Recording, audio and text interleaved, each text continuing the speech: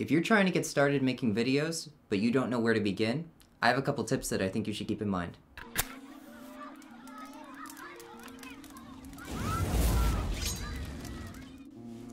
Hi, hello, how are you? My name is Joe. I'm a content creator and someone who's been making videos for a very long time.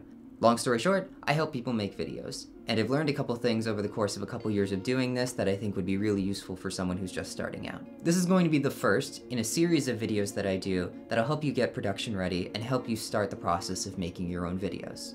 One of the most frequent questions that I'm asked, what do I do first? Do I buy equipment? Do I buy camera stuff? Do I buy lights? Do I have to buy a microphone? Is there a free way of doing this? Is there a cheap way of doing this? How can my videos get views? How could I be seen by the target market? How do I make videos?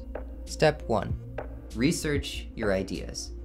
One of the first things I recommend that people do isn't go out and buy a camera. The first thing I recommend for new clients who are just getting into video is research your ideas. There are a lot of video-based platforms out there, from YouTube to Facebook to LinkedIn to Instagram. Knowing the platform that you put your videos on is going to be one of the most important steps you can take in the process of making videos, putting them out there, and getting them seen by the right people. Go on YouTube and research videos of education, people teaching. What concepts are people most likely to search? What are the titles and the thumbnails that people are using to get views on their video? Once you've done this and you've started to notice the similarities in a lot of these videos, write them down. See what does well, what doesn't do well, and then put your own individual spin on that. The best way to play the game is to know the rules of the game, and then knowing when to break them. Step 2. Ask smart questions. Asking smart questions is a video strategy that you're already familiar with, even if you don't realize it. When you go to YouTube and you type in the types of videos that you like to watch, what do you type in? The first 10 things to drop down in your suggestions, those are potential videos. Those are categories that people are searching the most. That is a guaranteed way to get traction on your videos and start getting views on your videos. There's a YouTube channel called Think Media that did a very good video about asking smart questions. I'll link it below and you can check it out for yourself. They do a much better job explaining it than I do. It's just the truth. Step 3. How repeatable is your format? The next step of things is to figure out, how can I keep this as simple as I can? If you want your content to be repeatable, if you want to make videos on a regular basis, work it into your routine, to have it be something that is a part of your life, you have to make sure that you can do it again and again and again. You could spend thousands of dollars on a good video, a solid video, but if you can't repeat that process over and over and over again, then you're kind of wasting your money. No matter which platform you plan on putting your videos, they all reward consistency.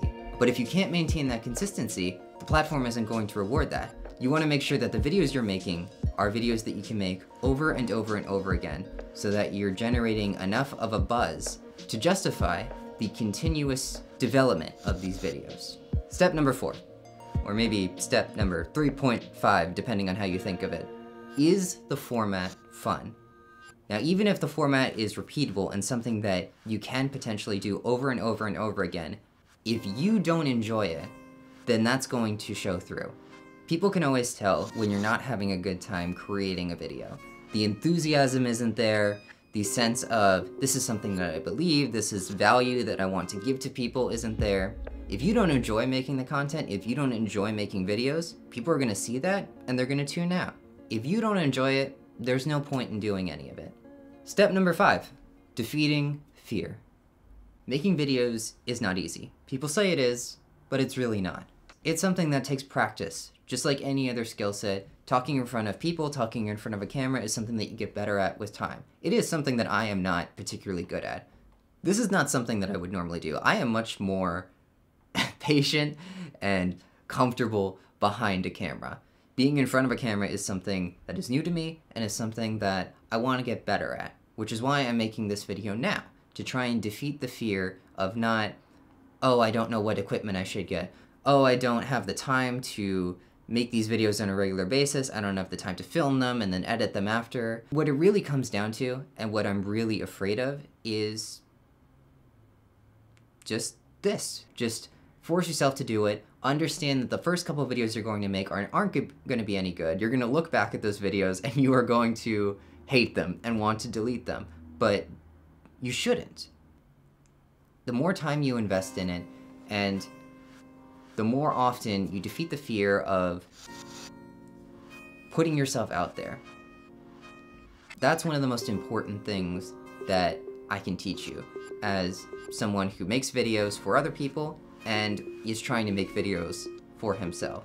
Anyway guys, thank you so much for watching. I hope these tips were useful to you. Let me know if there's anything else you'd like to learn. Like I said, this is going to be the first video in a series of videos I do that walk people through the step-by-step process that I've gone through in order to make videos for myself.